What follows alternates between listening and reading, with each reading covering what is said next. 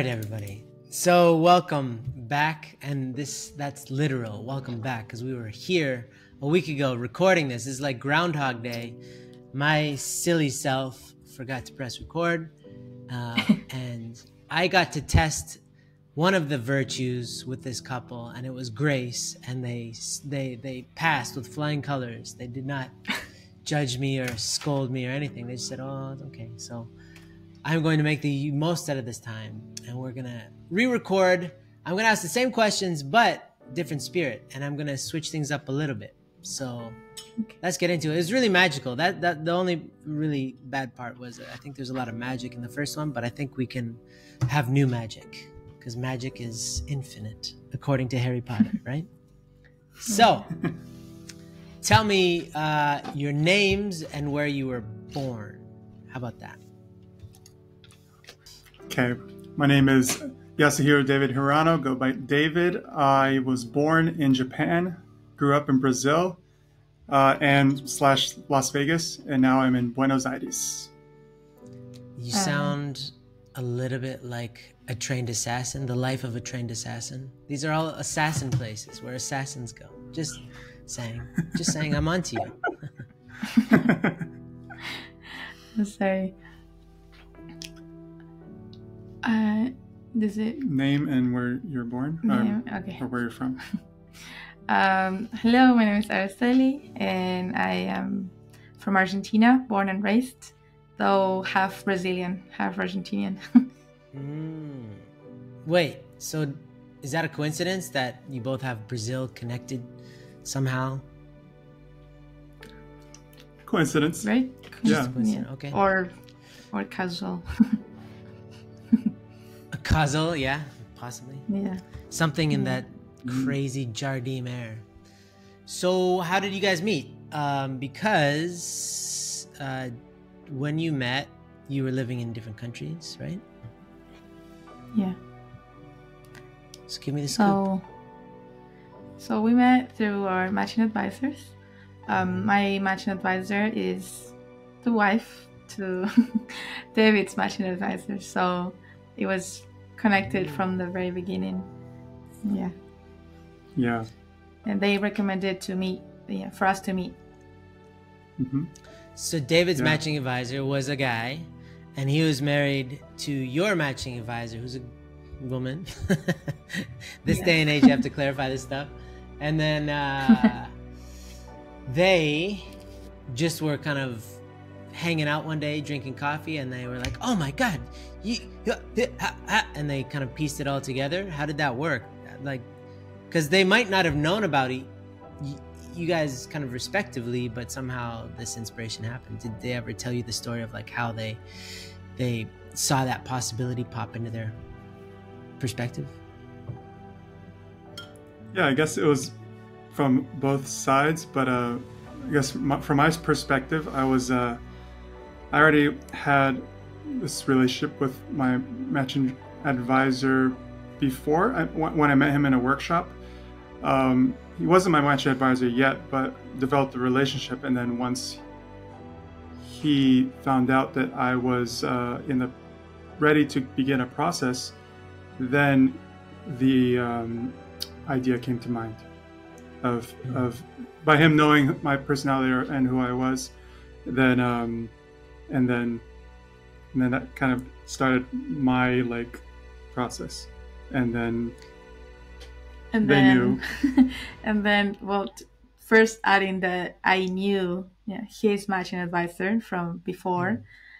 He's met my family since I was like a little girl, so he knew me from way before, and yeah, similar to him, I also knew his wife. And so once I decided that I was ready to start a matching process, I wanted her to be my matching advisor, and so they knew of us, right? Before we started our matching journey, let's say. And actually what they told me, it's like they thought that we had very complementary personalities, that we could be great for each other. And he said his matching advisor said that he had an experience where the idea came for us to get to know each other. Yes, That's a spiritual experience. Oh, really? That's how they described it. A spiritual experience when the idea popped in their mind, and then that's how it was very interesting to start a conversation. I hope it wasn't a burning bush. That's been played out. Everybody's got their own burning bush these days. So one thing that's really cool that I really love, because I was just in the Philippines giving them a talk, and I really love to talk about the matching and the blessing, because it's a process in the works. We have not perfected this process yet, but it's getting a lot better than it was.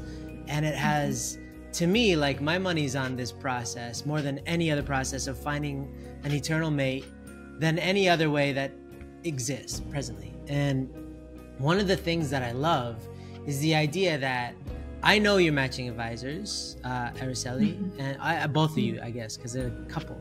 And I know that the fact that he knew you since you were a girl, and I know his heart, is that he's thinking of you as a daughter. So he's like a gatekeeper. So he's not going to suggest you casually. He's going to really check out this guy and see, are you worthy of this girl?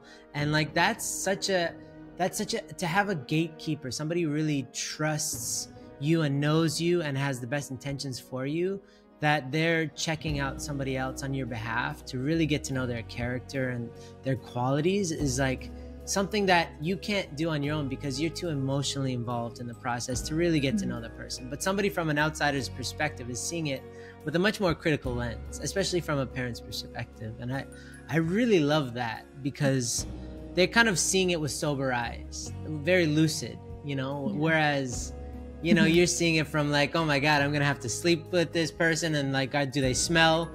There's all this stuff that you're trying to factor in, all these data points that you have to factor in, that it's too much. So to have some assistance is just so beautiful. And so did you guys really feel supported in that process of getting to know each other and like trusting the advice of your matching advisors? Yeah, definitely. Yes. Definitely. I can say for myself, I had a lot of trust issues with suggestions, and then once there was this weight and this very intentionality on recommendations, then I took that seriously, and it had a lot more weight. It's like not throwing out recommendations to see what sticks, but explaining why this recommendation is a good recommendation and why it's a good idea to have a conversation with this person. It was just a different perspective. Yeah. Well, and that perspective is what I wanted to dig into a little bit, because you guys both have parents that are in the movement, and everybody finds their way to the matching and from kind of like slightly different avenues. And you also have had a matching advisor. So why did you choose to go that route of having somebody in addition to your parents to be the person that kind of brings you guys together?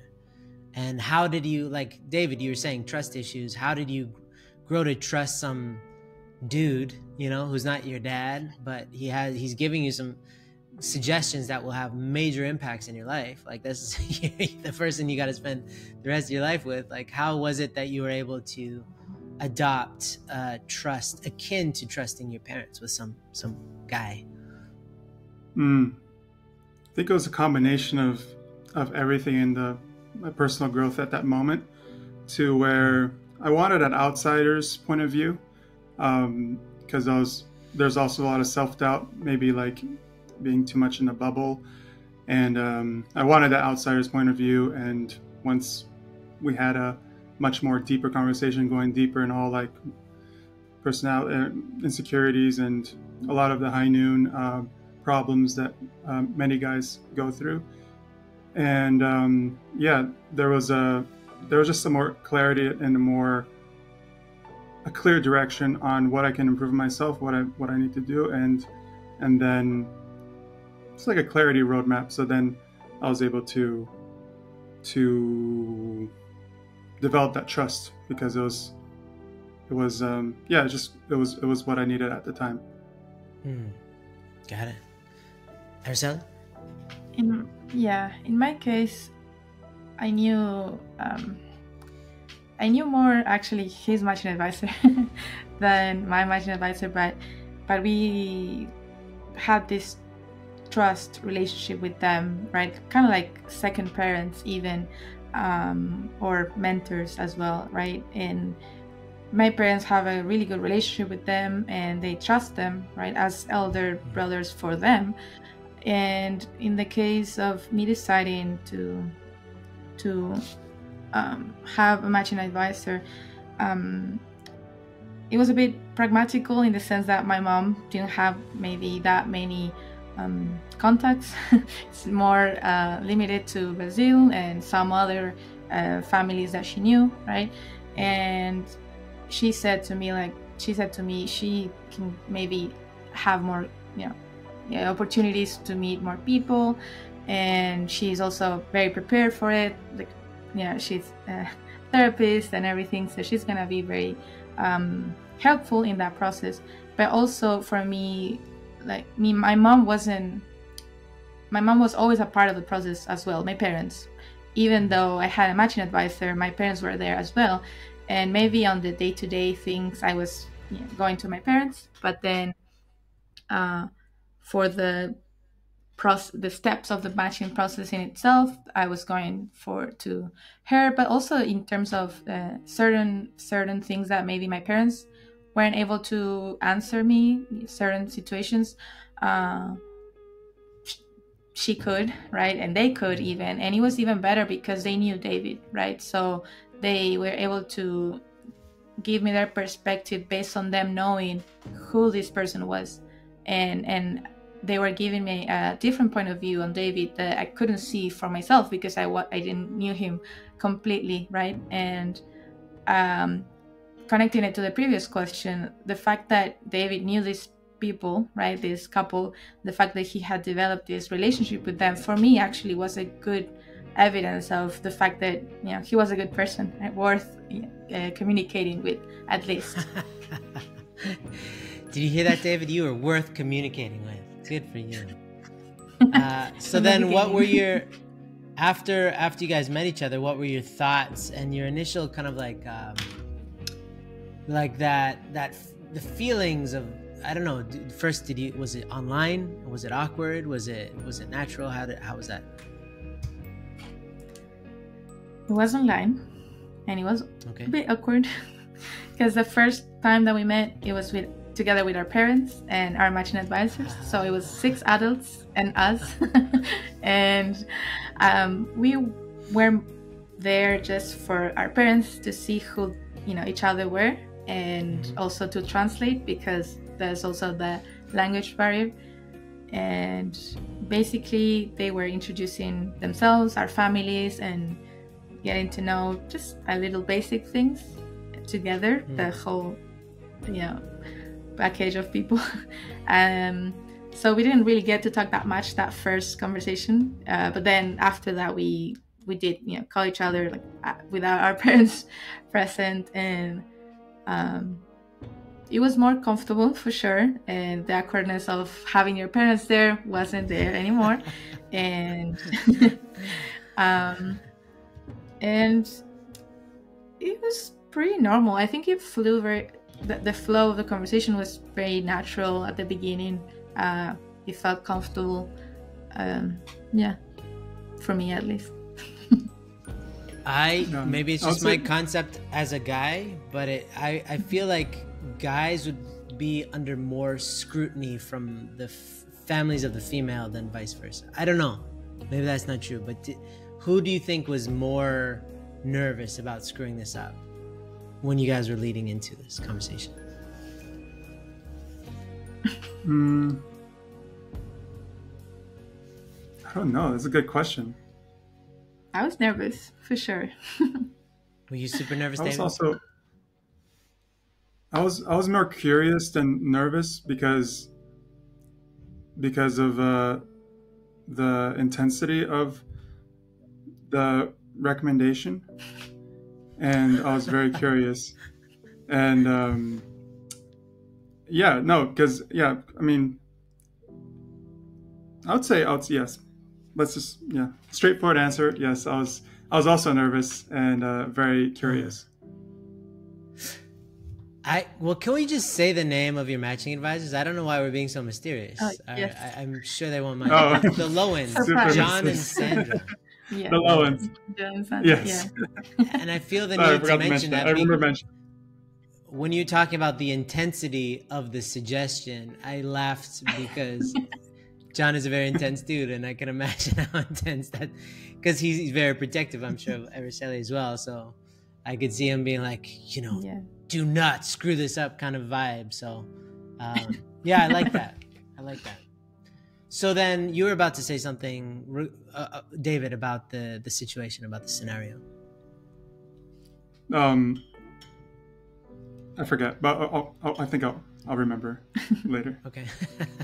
Well, so I just wanted to mention that, I was just rewatching this old movie. It's called Good Morning Vietnam. And the guy asks a girl out. He's living in Vietnam. I had to watch it because I'm living in Vietnam. And it's just, that's how I learn history, is by watching fictitious movies about country. Just kidding. But he asks a girl out. And then when he goes to meet her, her entire village comes and walks with them the entire time. And to me, it's the most beautiful, pure thing. It was kind of supposed to be funny, but in essence, like, that's the difference. Like, that's the high noon way, is that you're doing all this stuff out in the open together. You don't create any privacy or any secrecy. Let's use the word privacy until after the blessing. That's when you become really just like the third realm of heart, husband and wife, is the only kind of exclusive private relationship that you're meant to have. Everything else is really supposed to be open.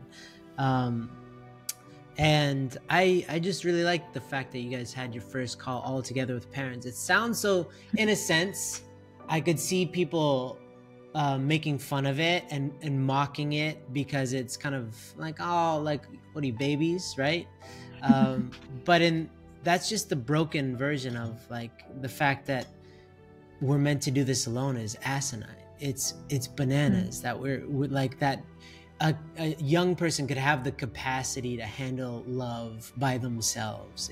You're taking the weight of the world on your shoulders. It's stupid. So I really respect you guys for doing that, because it is, as young adults, you want to take the mantle of responsibility and say, I can do this on my own. There's like this desire to want to prove yourself, but at the same time, you want to do this right. So why not do it together with people who are doing it right? Your parents. So kudos to you for doing that. It's a great way of unpacking. And then oh yeah, go. No, that's what I wanted. I remember what I wanted to add was when our first call as a family, it was very important for me to kind of satisfy this sense of two families joining together, and I wanted to see also her, but also her parents, to have like a broader view, a full picture. That was just something like that I wanted in the communication process, more like the official, like, structured meeting. Like, I wouldn't want to go on one-on-one first, and that's how we first meet or something like that. It was kind of like there was that aspect to it too, and I really appreciated that. Yeah, this is all noteworthy, and that's really why I wanted to do this podcast with you guys, because you're a real high noon couple, and that seems to be the way. High noon, a lot of people think, is just about sex or pornography or these kind of things, but it's a way of life, right? It's really living out in the open sunlight, the sunlight of God, of trust, of these virtues, and that is the best way to create a foundation of like a relationship. And just to be on your own, imagine the difference. Like, when you're on your own, you're just left to your own devices, and there's like a lot of defensiveness, trying to prove yourself, and it's like this weird game. That's what dating is like showing your best face rather than your most honest, sincere face. And you're a different person when you're in front of your parents. You just are. You can't help it, because no matter how big, like David, I know you to be a hulking person. You're a big human, right? In terms of your mass. uh, and but you're always going to be your parents' little boy, no matter how big you get, right?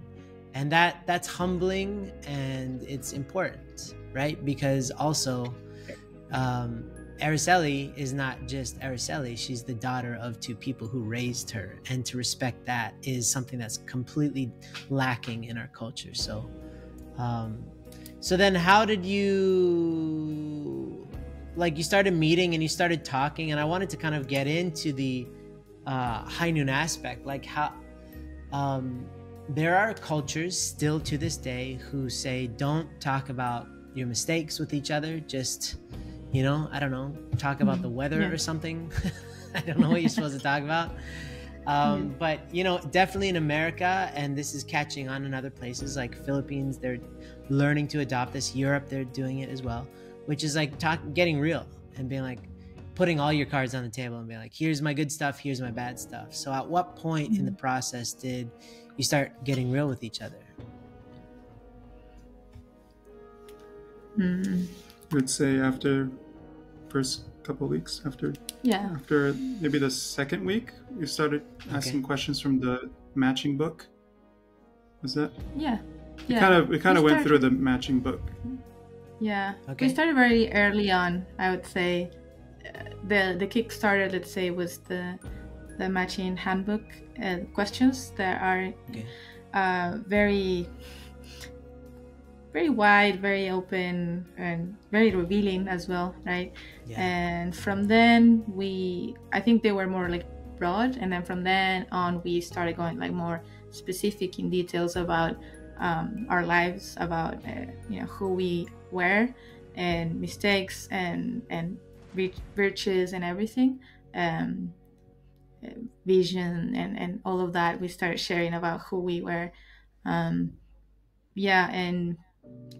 we kind of had that conversation about past mistakes a lot of times, not just once and then never again, right? It was a lot of times, because as we are, you know, getting to know each other, you maybe say something that is maybe refers to it, but not all the way explicitly, right? And so we talked about many things maybe at a surface level from the first time, and then the second time we went deeper, deeper in terms of details and honesty and vulnerability with each other, as we kept on talking and getting to know each other. Yeah. Yeah. And then how did it come up? Like talking about, okay. Yeah, sorry. There's a bit of a lag. Sorry. There's like a little delay. I guess for me, it was because it was my first communication process. A lot of things were coming up for as far as being more intentional, and I was taking it lightly in the beginning, like, oh, I need to have a conversation. Let's talk. Like, you never know what you don't know, and so then that's kind of how I got into it, and then it started to uncover so many different insecurities that I have, things that I thought I was in control of, but it was actually I was living in a reaction mode to things, and started to uncover a lot of insecurities in me and preconceptions, expectations, and so then she was the one that kind of showed a lot of grace and patience by not being a patient like person. She would say she's not patient at all, but in this aspect, when it counts, she is extremely patient,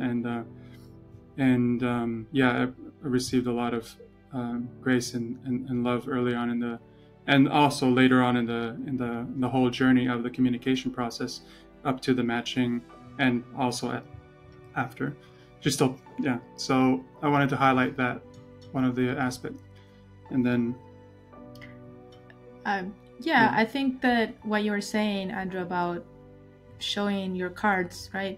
I believe in that, that we should know what we are getting ourselves into when, the question comes up about, are you going to commit yourself to share your life with this person, right? And that question, it's it's at the beginning of, even though it's the first call, that's the thing that you're thinking about all of the time, right? Is this the person I'm gonna get blessed to? Is it not? Is this correct or not? It's like all the time. That's the main thing that you're thinking about. Am I going to get blessed with this person? And to know that, to really answer that question, you need to really know who this person is, and not be delusional about your idea, right? And we were talking about the dating world today. It's you show the best version of yourself, and then that facade doesn't, it's not sustainable for a long time. Just to only be the best version or the good face of yourself without making any mistakes, right? So I've been in with High Noon for a long time, so I didn't have any fears about talking about this and about bringing the topic up about unwanted sexual habits, about traumas, fears, and insecurities, as David was saying. And so as the conversation was flowing, I was interested in knowing these kinds of things, because I wanted to know whether I could get blessed to this person, whether I could see myself sharing my life with him. Adding to that, one of the extreme things that I was grateful for as a guy, I didn't know how to bring that up, as far as like I have a pornography, masturbation habit that I'm trying to get rid of. How do I bring that up in the matching process, communication process? When do you bring that up? And is that going to be like a deal breaker? And then you're like, invest in this person, and you're worried about being a deal breaker, and you're ending the communication process there. And then all that dynamic and then that was where I was extremely grateful that you were like, what about this? Let's talk about the like sexual integrity or something like that. And then that kind of just took a whole weight off my shoulders to begin talking about that. And that was something huge that I think, coming from sister's perspective, that's just like revolutionary I wouldn't know how I would bring it up, and I would feel like a failure. And so you lucked out. I mean, that's really important for people to know, is like that sometimes there's a desire to want to reveal yourself to the other person, but you don't know how. You don't want to hurt them, you don't want to lose them. And so for sisters out there, to understand your own comfort level is really important. This is kind of advice, because not everybody has the foundation that Araceli had, right? You've been in our world for a while. You've been kind of dealing with your own stuff. You've been working on your own stuff. So you have more of a foundation to hear about his stuff. So it's good to know your limits, but it's so important. Like, talking about stuff is, to me, non-optional. It's a cultural thing, and it's not a heavenly cultural thing. It's if you were to sell a car, and you know that this car has transmission issues, and you sell it, and now that car is a liability to the person who just bought it, that is lying by omission, and that is a crime. And it can hurt that person. And there are people that sneak in certain aspects of themselves to the blessing, and that is cruel, because they cannot make an informed decision without all the information. So you're making them ignorant by not telling them about yourself. But like you guys said, you guys talked about it very early on in the process, and that's not necessarily common. I think that's just kudos to you, Araceli, for your foundation that you built, and David was inheriting your foundation. But it does need to come out. Again, that's why we're refining this process of the matching and the blessing, is that there's many months to kind of get to it. But this is not the homework that you're like, I'll do it later. Like, my whole high school career, it was like Friday night, and I have a bunch of homework, and I'll do it Saturday. Saturday's like, I'm not going to do homework on a Saturday. I'll do it Sunday. And then Sunday night, I was like, but I'm so tired from the weekend. And then I show up to school, didn't do my homework, get in trouble. You don't want to do that with the blessing, okay? It's like, oh, talk about it later. And then you don't know this is it's criminal to yourself, to your future, and to the other person that you're in the process with. It's criminal, in my perspective. Yeah. I know that's really kind of harsh, but it's something that I think has to change. And the fact that you guys are doing it and talking about it, I think is really, really helpful. So thank you for that. But I wanted to ask David, was it kind of intimidating, because it sounded like Araceli was coming in hot, like asking some tough questions early on, and you're like still kind of pivoting and getting your footing, and then she's coming in with all like da da da da da. And how were you taken aback by this? Like, were you alarmed by the fact that she was so open so early? No, I was the contrary. I was just like mind blown in a way, and just so like fascinated, and that even attracted me more to her. Like I was like, whoa, this is crazy. Like yeah, tell me more. Like my mind. I wish was just everybody like, could oh see my God. Araceli's face right now. I want everybody to see how proud Araceli is by how much you're attracted to her. That's amazing. It's beautiful. Yeah, it was very intellectually like stimulating, like the conversations, and yeah, I forget, but that was one of the incredible things that you're able to do in the beginning of the process. Well, can I ask, because this is an issue that a lot of people run into in the matching and the blessing with high noon, especially with pornography, is that, okay, they identify, right? Araceli starts asking you questions about your history, and you identify, hey, I've got this issue. I'm watching porn, I'm masturbating, I'd like to not, right? So that's clear. But then it's not just, okay, well then that's the end of the conversation, and you resolve all of your issues, and then you hold hands and you skip forward towards the future. There's still the whole process of you getting rid of your compulsion, your addiction, your habit, whatever. And then there's still the fact that she's I'm sure kind of waiting to see, is he gonna pass the test, because this is one of the first big tests that a couple might go through, is the woman having patience or not for the guy who's working on himself and is able to break free from his habit or not, right? So how did that pan out? What was that process for you of, okay, you introduce the fact that you have this thing in your life that you don't want, and this becomes a reality in your relationship, and then how do you guys sort through that en route to the blessing? You want to say your perspective first? Okay.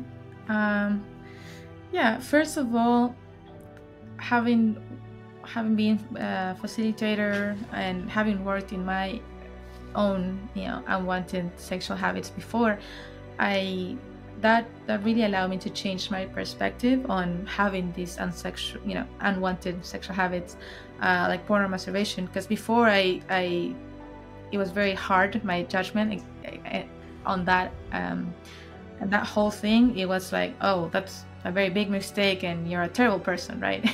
Before realizing with myself that I wasn't even that, right? That I was that terrible person myself, right? So then once I went through that process of recuperation and forgiving myself, I was able to see that just like for what it is, which is a mistake, and it's something that can get, we can get rid of that, we can overcome that, and we can work in our sexual integrity.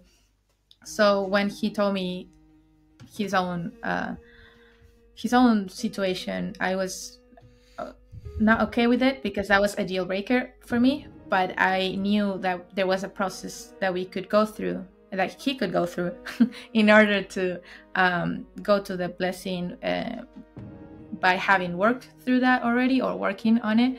And for me, what was very important was to know that he was working on it, and that was as big of a deal breaker for him as it was for me, and that he had that determination to change his life and improve it, right? And through our conversations, throughout many situations that we went through, I was able to see that it wasn't just words. It wasn't just, oh yes, I don't want this, and then I never do anything else about it, or we never revisit the conversation.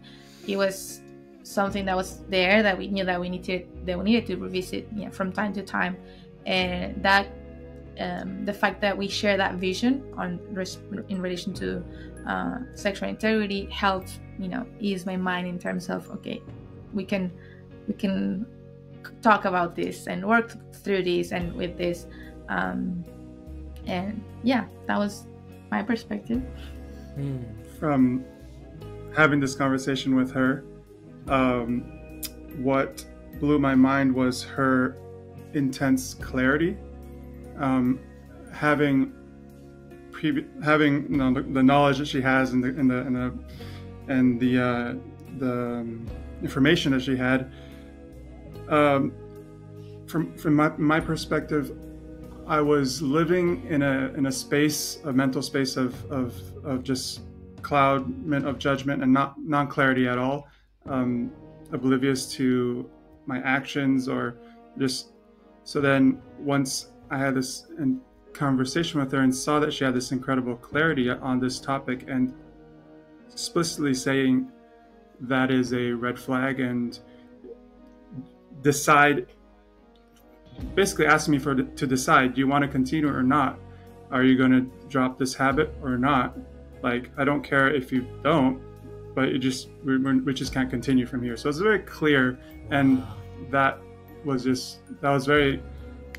incredible to and brave of her, to just bring that out. And I think that was one of the amazing things from our process is and also something that impacted me a lot was just her sense of clarity, and it gave me the possibility to believe that I could have that clarity as well and live an intentional life as a couple. And she wants an intentional life as a couple as well. So then she gave me that light at the end of the tunnel, saying that there is a way. And yeah, that's basically my perspective on it. Look, clarity.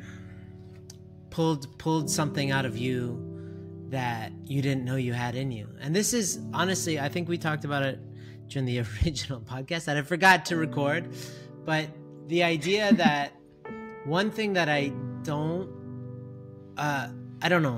like, but that seems incomplete about the matching process is that a lot of times people don't have to rise up and kind of earn each other in a sense. You just kind of receive each other, and some matchings are like that, and you don't have to fight for each other. And I do believe that that's very important, and it doesn't necessarily need to be in the arena of sexual integrity, but that's the most common one that it plays out in, is somebody has an addiction and then the other person says, well, if you want a queen, you got to rise up to the status of a king, kind of thing, right? And like in my own matching process, it wasn't about sexual integrity. It was about, we were the kind of guinea pigs for the new matching process. That's how old I am, okay?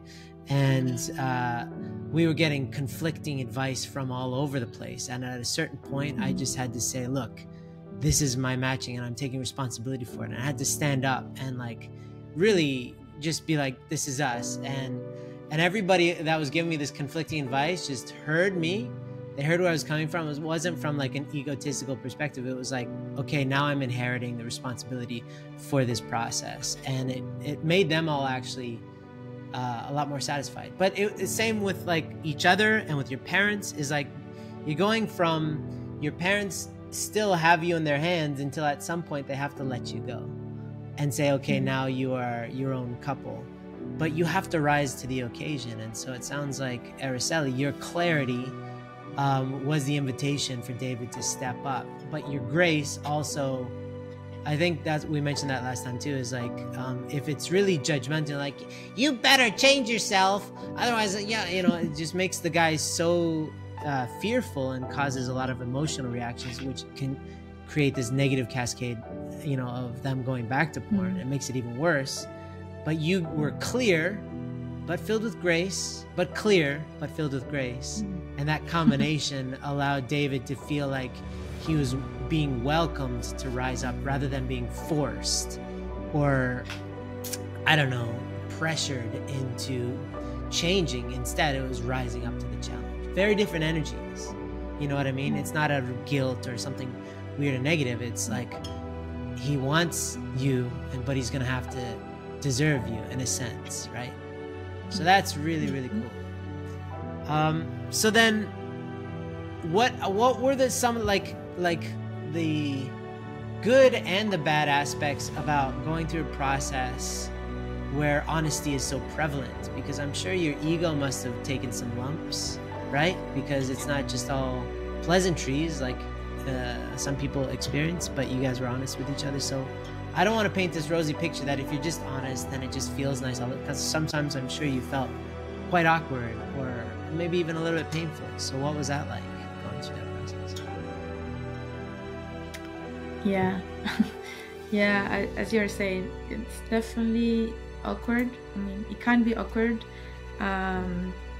especially when you have expectations of the matching process being this, lovey, kind of like romantic thing where you find your soulmate, right? And then while you're going through it and you're being honest about everything, it feels unnatural. It feels like, oh, there's always something to talk about.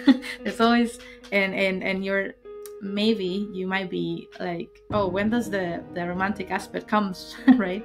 That was something that I actually asked my matching advisor Sandra, and yeah, we come with a lot of expectations, and so then being honest about everything and going through this process, this, the way that we were doing it, so open and so vulnerable, it was awkward, felt very kind of like robotic in a way, like trying to check, like, oh, have we talked about this, or have you told me this, are we considering that? It was more of an intellectual thing, but it was important to have that very clear and in place, because we were both very intentional about wanting to have to find the person that shared the vision, right? And so we knew that if we really focus on only, flirting with each other and stuff like that, then the important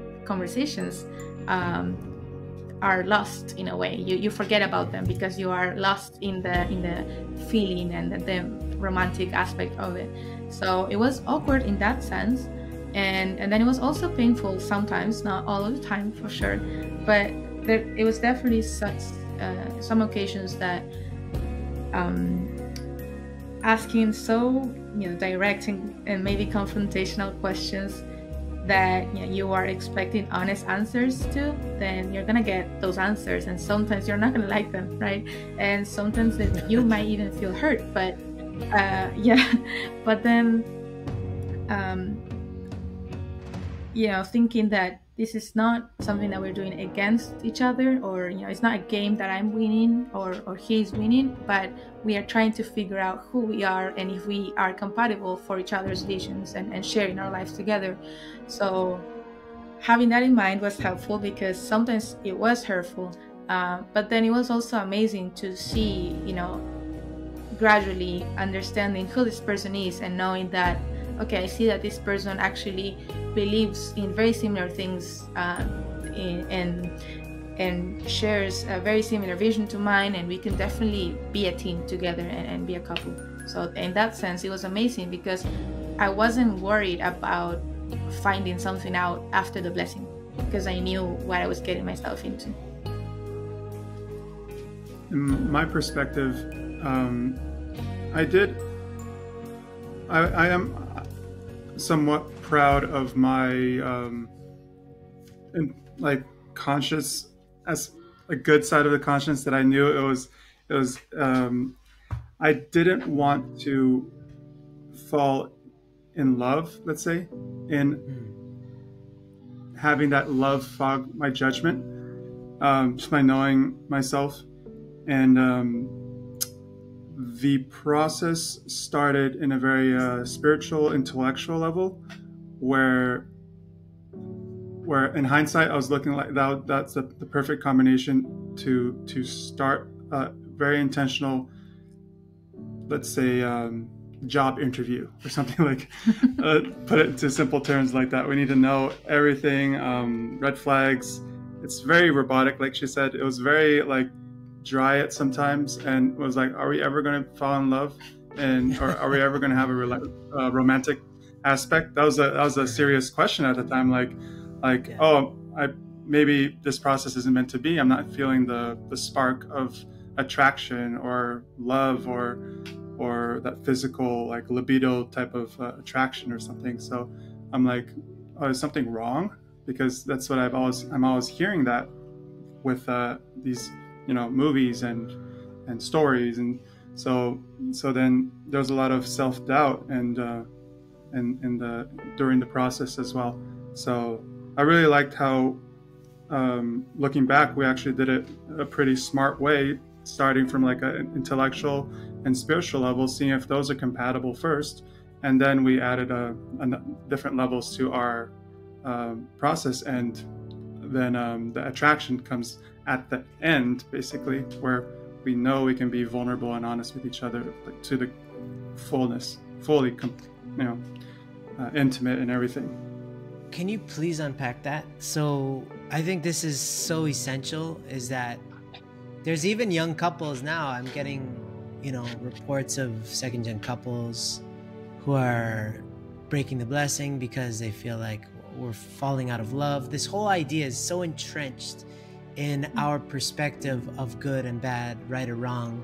And it's largely based on feelings, right? But what you're talking about is you strategically avoided feelings in the early stages of your relationship. So, and then you were also worried about it, which I think is a genuine concern. It's like, am I going to be able to ever experience exciting, lovey-dovey feelings with this person? So how do you do that? How do you like have the discipline to not just be stuck in feelings, but how then do you also transition to feelings? Like, at what point do you guys feel lovey-dovey feelings yet?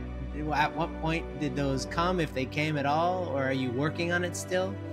Please unpack that.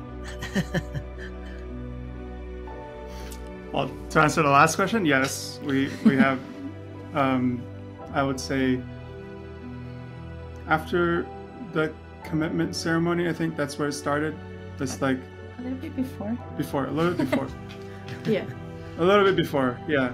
No, yeah. You're right. That was before I traveled. Yeah, that's where it started, and we're like, oh, it is possible, and then we're like, I felt like what happened? so relieved. Tell me. And then we got into a very bad argument, and and then as we were explaining each other or the motives, I wanted to explain that my motives weren't ill intent, but she just wanted to know if I could, if I forget, but after we resolved the conflict in a way, and I could see that she cared for me, and that I cared for her, and she had written a lot of her thoughts and feelings into poems and writings, and she does that. She has the habit of doing that, and I found that very beautiful because she wasn't able to tell me those things in person for various different reasons. But once she sent me how she felt, it just like on a poem or written text, it just tore down all my walls, and like I feel like this love that's like more than friendship love. It's like a super intentional, let's be a couple, let's go through life together type of love, and that kind of was like the ignition, the first spark of this idea of being a couple, being a team forever. So I think that's where it started. And yeah. Yes. From my perspective, but it's going back a little before that experience. I had seen a lot of matching processes from other friends of mine, and other sisters and brothers, and I had seen that experience where they were, they had fallen in love during their matching process, and they were all lovey-dovey, and by the next year after the blessing, they were having problems, and some of them didn't make it. And so I had seen that, and I thought, okay, with a long distance type of matching process, the physical attraction aspect won't even be a thing, because there's no way it can happen really. So that was one thing that was helpful in that sense, because we were not focused on that, but we both had that same worry about, are the feelings going to come? And in my experience, I read a lot. I read a lot of romantic novels. I read, and I knew in a way that I had the experience of, let's say, falling in love with the characters that I was reading about, right? To care about them, even though they were, non-existent in my imagination. So I had that certainty that I could love anyone, right? Once I got to know them, and once I got to know David more deeply, on a more deeper level and more vulnerable level, that those feelings started to show up. But adding to the experience that David was sharing, I wanted to be able to love David, right? Not only in the romantic aspect, but to really be able to show my love and give myself to David, right? And this was right before we decided that we were going to commit to each other, right? And receive the blessing. And we had this experience where we had this argument, and I was feeling hurt, and I was feeling I was having some fears, and I was feeling that there was some part of David that I couldn't see, that he wasn't showing, and I was insisting that he talked about it, but he couldn't for some reason. So then I realized that I wasn't doing that either, that I wasn't showing this aspect of vulnerability, that I was feeling hurt because couldn't really love him all the way, because there was some type of blockage there. So I could sense that wall, right? And so I wrote to him. Actually, I was writing for myself, but then I shared that with him about how I was feeling. There was some pain, there was some feeling of uncertainty, and just you don't know for sure until you know, right? So then I shared all these feelings, all of these thoughts, and really exposing myself to him. And I wasn't really expecting anything with it, but I just thought that if I'm expecting for him to show me who he is, I need to do that myself first as well. And so I did that, and then that's when he saw who I was, like, completely, not only on the spiritual and intellectual level, but also on the emotional level as well, and of my heart, right? And so I think that's like the first step that opened the door to emotions for us. And not long after that, weeks after that, we decided that we would want to commit and receive the blessing. But that was just the first step. It wasn't that we fell in love right then and there, right? It took a time. It was gradual, right? And we had more experiences like that, where we may have some conflicts that we needed to solve together, and that's what opened the door for more deeper, emotional connection. Yeah. Well, David used the word spark. That was a good word. Yeah. Spark. One quick side note, adding to what she said, was she brought up the idea, and I agreed to decide on one day to decide that if we're going to commit to this or not, which would have never come from me. So I was really grateful that she insisted on that. And then we was like, okay, what's a reasonable date that we would know that if we want to continue this process or not, so then we can just stop this process and then get in a community patient process with somebody else. And that was incredible that she brought that up, because I realized that I'm more of a reactive person, or have reactional habits. So that was not going to come from me.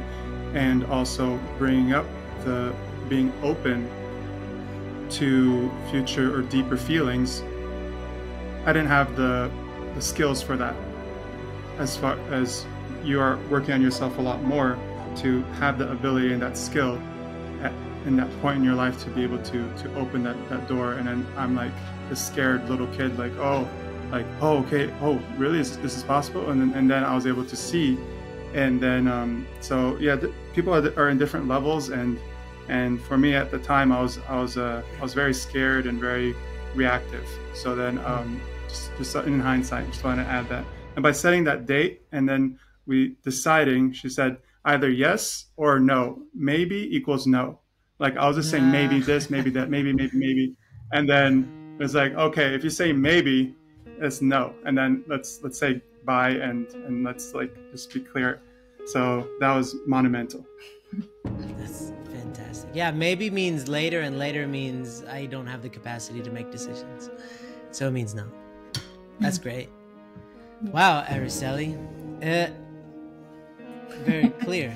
A lot of clarity coming from you. So we are kind of at the end of this, but I wanted to know what was, if you can think of a single piece of advice, the single best bit of advice that you remember getting, and the single worst bit of advice that you remember getting about the matching process. Stuff that had you followed it, it would have been destructive, or it was destructive because you followed it. Because there's a lot of advice out there, right? And like I said, this is a work in progress, so it doesn't necessarily have to be universally bad, so you don't have to worry about offending anybody. It could just be didn't apply to you. But yeah, give me the scoop. The good and the bad. I can start with one thing that just stuck to me that John Lowen said was feelings just want to be understood. They don't answer to anybody. Like nobody has the right to say your feelings are good or bad. Like you don't have to act on your feelings, but it's just important for myself that they're understood, so then they can be talked through instead of just like, oh, that's bad, like die or something like that. So to the extreme, to that point, like spiritual or intellectual. So then that was incredible for me because I had all these different feelings with my past habits and that were going into the matching process, like expectations not happening, or fantasies that were not happening. Oh, I thought my process was going to be this other way that I envisioned in my fantasies, and it's not happening like that. And why do I have those feelings? Like, who do I talk to about those feelings? How do I navigate through that, digest all of that? And I needed to hear that those feelings were not wrong. They're not good or bad. They're just feelings, and they just needed to be understood. And I needed to understand that they were being understood. Kind of like a paradox, but that was, I think, the best advice that freed me. That freed me. Yeah, not to be a slave to feelings is a fantastic. Like a lot of people try to deny their feelings because they're wrong, or they just follow their feelings because they must be right. Instead, just understanding them is a much happier. Where are they coming from? Where did this feeling just come from? Is it a concept? Exactly. Is it a reaction? Yeah, that's sound advice. Any bad advice? Oh, bad advice is doesn't have to be from Uncle John. Don't worry. No, no. This is what I heard from my peers and coworkers, other people like, oh, it's a candy shop for guys now in our movement in the matching process. There's whatever type of girl you want, or attractive, unattractive, whatever you want is out there, because there's a lot more girls than guys. And pick and choose. You have your choice, something like that. I'm like, that's messed up. Thank you. Yeah, that's very clear. Araceli-san. Yeah. I remember someone told me, and I don't know if this is necessarily bad or good, but it's a very interesting take that someone told me, that the matching process and the blessing, it's not restoration, because we are, as you were saying, this is a process that it's new, right? And this is not something that should feel like you should suffer in order to go through it, in order to, be good or something like that. This person told me it shouldn't be restoration, because this is an original part of the process of humans, the life of human beings in a way. For me, that was very interesting, because I did have that perception that the more struggle, the more you restore, the better, right? And it doesn't have to be that way. It doesn't mean that everything is light and it's easy, right? You definitely have to work for it. You definitely have to fight for it, as we were saying. But understanding that this is the first time that this is happening in this history of the world, of humanity, of God even, because God didn't get to do this with Adam and Eve, right? He's getting to do it with us, right? So it is very new, and just having that awareness that this is a very new process, it's important, because it just puts you in a position where you understand that not everything that happens, it's coming from a ill intent kind of motive, right? It's not ill-intentioned, but it's just out of ignorance or fears, or just not knowing, right, in a sense, and just trying to really do everything by the book, and trying to get to the blessing, right? People in with that pressure in mind maybe make some mistakes, or give you bad advice,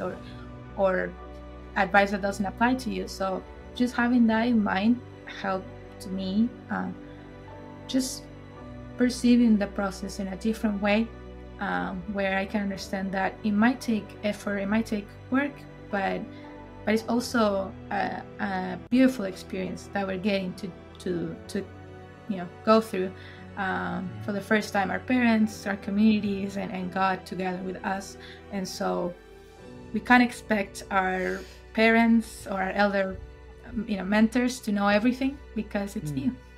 And so that's one advice.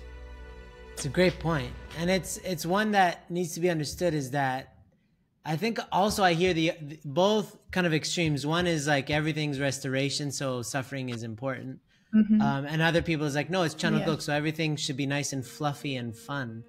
And I think both are really kind of destructive, because anyway, a much better way to look at it, and the way that Hainun does it with the North Star goal, is when you are clear about what you want, issues will arise and your limitations will arise, and you'll have to restore whatever limitations you have in order to overcome and experience the victory. So there will be restoration regardless, because we're still fixing ourselves and fixing this world, right? So it's unavoidable, but it's not the focus. The focus is on building something that works, right? And that has to be the priority, not restoration, because some people think that suffering is the point, and so mission accomplished, they just create a life of suffering. Good job. I hear you. So any particularly bad advice that, had you followed it, would have been a disaster, or made your life more difficult than it needed to be because you followed it? Well, I think that was the bad advice, actually, in my case, because had I taken it, to the extreme, it shouldn't be restoration, right? It would have been like, I would have judged, or my criteria for my matching process would have been, oh, this doesn't feel good, so it's not right. So that was the let's say bad advice. I think as for good advice, something that I guess it was very prevalent in my matching process with David was being empathetic, and with that, having the courage to confront certain things. Because what happens is that in this era of communication, we think that if this person hasn't answered in the next 20 minutes, then he doesn't care about you. Basically, he's ignoring you, and you should be better. You are better off without this person, right? And so being empathetic to really putting yourself in the position of this other person, thinking he might be busy. It's not against you, right? He might be busy. There's so many other things that could be happening. So just having the courage to say, okay, what is happening actually? The curiosity, like to try to understand what is going on. Is there something actually going on, or is this just my mind and my anxiety, right? Making scenarios in my mind. So just having that empathy towards the other person, and really seeing this person as my brother. That was the main thing for me, trying to view David as my brother, and understanding that the way that I was feeling, so anxious and worried, he probably was feeling as well, right? So just having that consideration towards him as well, and help both of us find our happiness, either through each other as a couple, or just brother and sister if the matching process hadn't worked with us, right? So the empathy and the perspective of this is my brother that I'm talking to. For context, when I was having some episodes of not communication, it would be like 2 days to a week that I wouldn't text her back, because I was going through self-doubt and all these things in the matching process. So just put into context that extreme. Yeah, that's really quite helpful. You're learning about how to communicate and how often and all that. That's really sound. Yeah, thank you guys. I think this is really helpful. And to be honest, completely transparent, I think for sure, the value of this recording superseded the recording that never was. I think we dug in deeper and we got further. So I appreciate your patience and your grace. And thank you all. Can people reach out to you if they have any questions? Because we have a lot of people in our world that are honestly terrified of the matching process because they feel ill-equipped, or their feelings have a hold on them. Like you were saying, David, they haven't understood their feelings. They just have this strong feeling of inadequacy.